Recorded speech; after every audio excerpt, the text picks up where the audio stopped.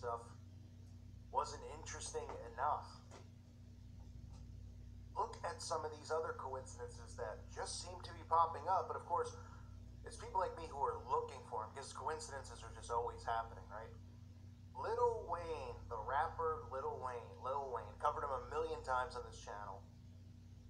Always throwing up the 666, devil horn, showing himself demonically possessed, rapping about Lucifer, rapping about demonic possession, showing himself in his videos, taking blood oaths, you know, the typical indoctrination that these Satanists take where they have blood baptisms compared to, you know, the opposite of Christian baptism and water.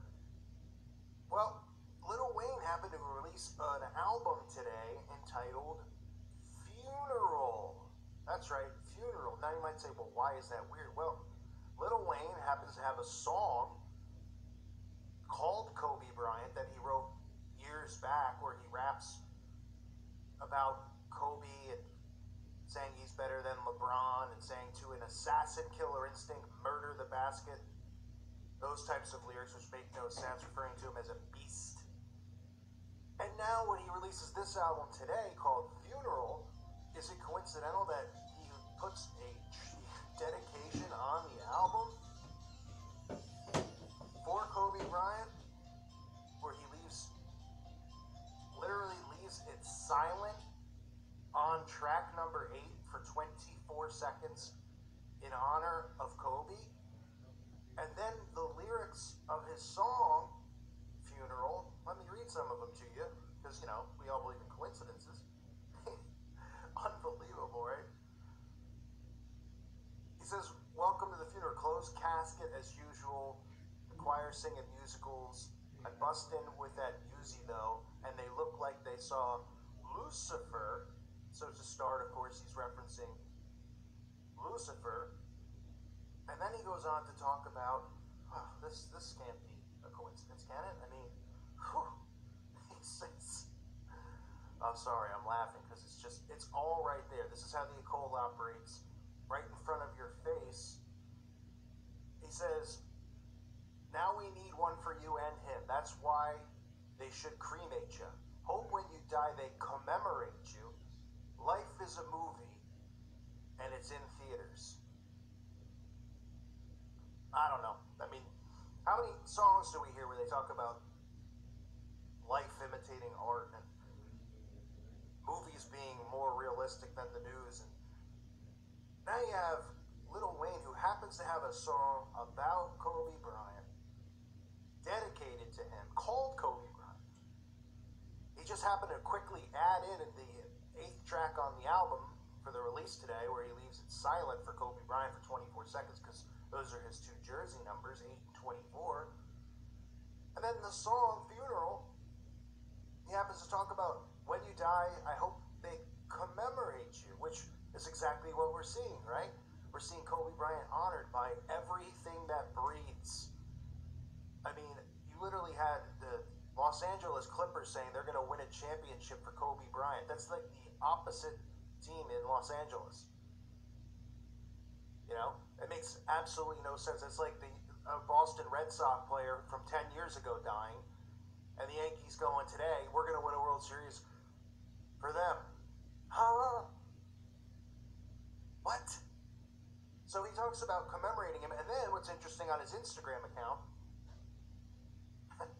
he posts Funeral, and then he reverses it, right? That's his little video. He puts it in reverse. Now, what is that significant of? Well, it's the law of reversal. The law of reversal taught by their hero, Aleister Crowley, who Lil Wayne worships. All these celebrities, Jay-Z, they all worship Aleister Crowley. Nobody seems to be bothered by the fact that Crowley had no problem abusing children and animals just to be in direct contact with Satan through these disgusting satanic rituals that he performed, that he teaches in his book about human sacrifice and blood sacrifice being the purest form of black magic. And then you see him on the Beatles album cover. Nah. All coincidental that he would have Funeral pop up in reverse on there. Not paying homage to Crowley in the law of reversal. Crowley taught everybody to do things and learn things backwards. That's what backmasking is. He taught people to walk backwards. I mean, right? So Kobe Bryant, we're supposed to believe in all this stuff going on where you're hearing the most bizarre, things come out about how to honor him, which is just nothing more than Egyptian culture.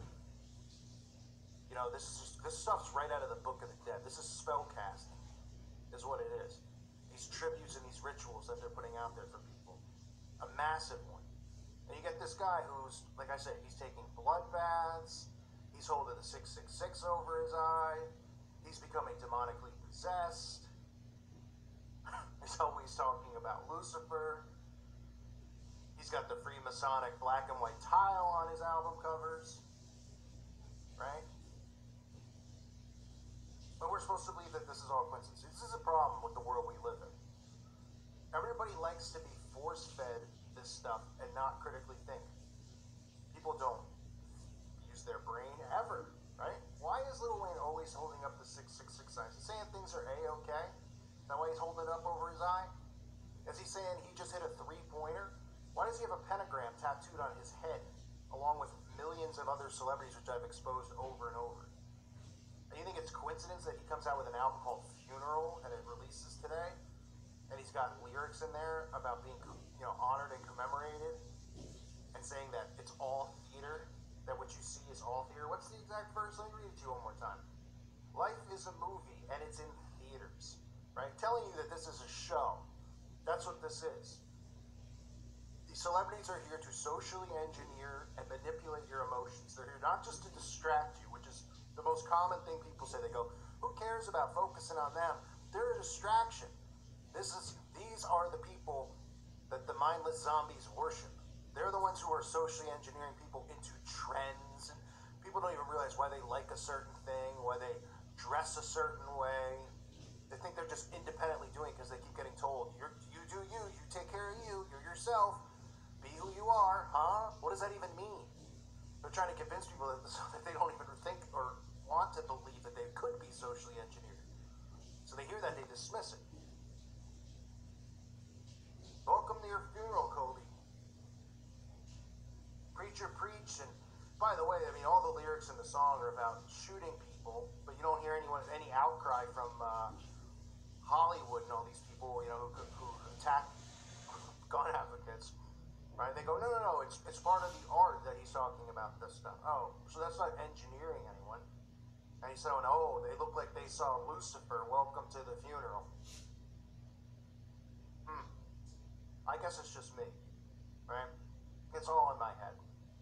I don't know. I'm just showing it to you so you can decide for yourself if all these things are coincidental.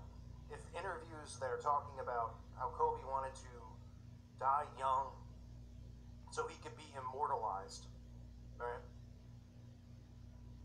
How you even have symbolism with the helicopter exploding and the helicopter crashing, which I've showed in multiple videos if you've seen the Kobe videos I put up.